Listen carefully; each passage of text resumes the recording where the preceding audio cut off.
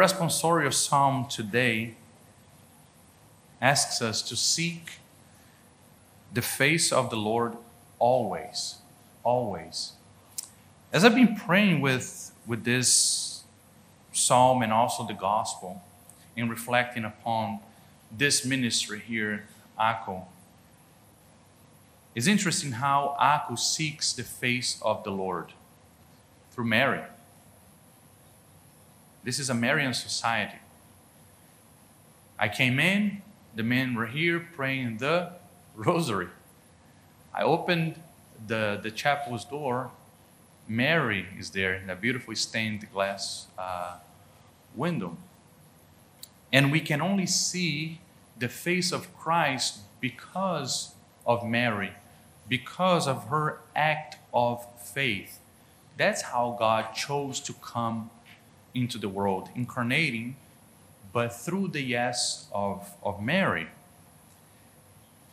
And since Sunday, we've been hearing the Lord speaking about the kingdom of God. Your names are written in heaven.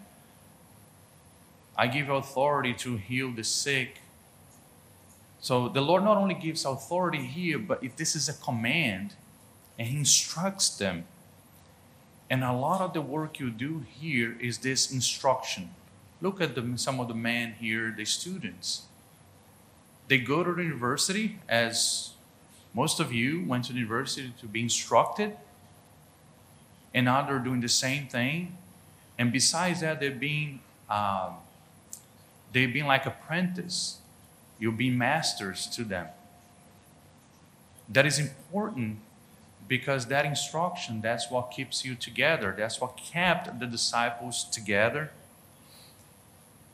And then we have Jesus speaking about the kingdom of God because He knows the reality of the evil one, Satan. So much so that He said on Sunday that He saw Satan falling from the sky like lightning. If we do not believe in the mystery of iniquity, we don't believe in Jesus Christ. Satan is real. Because if you don't believe in Satan, we do not believe in Christ. But we should have nothing to fear. Sometimes people are so afraid of the actions and the things that we see in the world. Most of them are the result of the works of Satan. And his job description is in 1 Peter, to murder, to destroy, and to lie.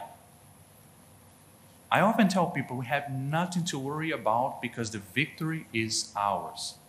The victory is ours because we know it. The kingdom of God is at hand and our names are written in heaven. But seeking God's face here on earth, the Lord chose to depend on Mary and Joseph. It's important, the choosing of the disciples, the 12, why Jesus would mention their names as He sends them to do what? To do exorcisms, to heal the sick. The authority that comes from heaven to do what? To do healing. And that's what we do in the Catholic Church. We do have the sacraments of healing, right? Conciliation brings healing to people's souls. But I want to bring together here the Old and the New Testament when it comes to Mary, the one who allowed us to see the face of Christ. Comparing Mary with Abraham, our father in faith in the Old Testament, and Mary is our mother in faith. In faith, she said yes, that act of faith that Akko strives for. That's what you teach. That's why you marry him. Abraham, our father in faith, was asked by the Lord to do what? To sacrifice his firstborn.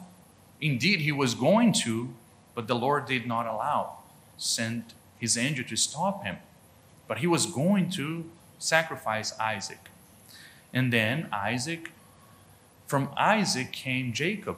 And from Jacob came the 12 tribes of Israel.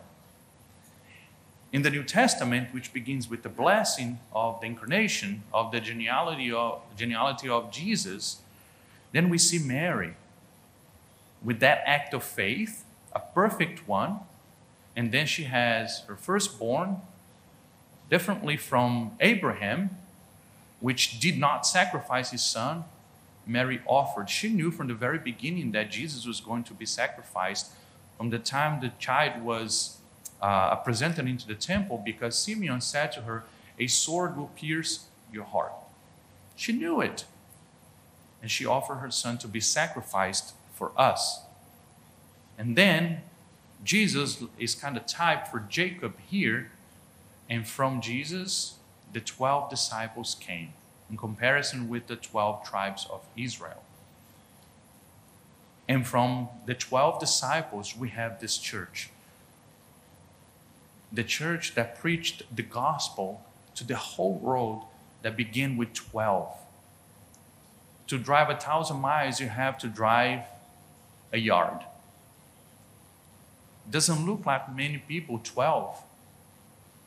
But it changed the course of the world, not because of them, but because of the authority that was given to them. Yesterday I mentioned that power without authority is tyranny. And many of you came from communist regimes like Cuba, we have in Venezuela. Basically, the whole South and Central America has been taken over by the Marxists, by communists.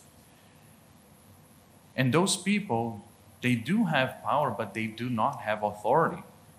Like the disciples, they have both power and authority. When the priest is ordained a priest, he's given what? He's given power, but he's also given authority. Authority to do what? To forgive sins, authority to celebrate Mass, authority to say the words of the Eucharist, the consecration, and that will become the body and blood of Christ. And the church has that authority. And each and every one of you too, because you were baptized. You died and you resurrected with Christ. Your baptism gives you the authority. And that's why we exercise that authority as Christians, especially Catholics. That's the way we should seek the face of God. Knowing that in the church, we find that authority, we find that power. And who is the mother of the church? The mother of the church is Mary, the mother of God. The same one that Aku seeks daily. I've seen the joy that you have to contemplate Our Lady, to pray to and for Our Lady. I see the students. I see the instruction that they receive from you, their mentors. That's the word that I forgot, mentors, your mentors. I see the transformation. I know them all. I've been walking with them for over a year, and I see the transformation, the fruit of your work. I believe you're doing a good job in seeking the face of Christ through Mary. It's interesting that I was praying about that as I was coming here, and I saw you guys praying the rosary. The door is Mary there, and then this is a Marian society. That's how you seek the face of Christ, with joy. So it's been a great joy for me to walk with you, to serve you, and always remember that the gospel of Sunday, I think that gospel is so powerful, that your names are written in heaven. The kingdom of God is indeed at hand. Actually, the kingdom of God is here indeed as Christ comes down from heaven to offer himself and to give us his body as food for us. Heaven comes down literally, but not in its fullness. Continue to seek the face of Christ, knowing that the kingdom is at hand, knowing that your names are written in heaven, and knowing, I know you know this, that Mary is essential for us to seek the face of Christ. In the name of the Father, and of the Son, and of the Holy Spirit. Amen.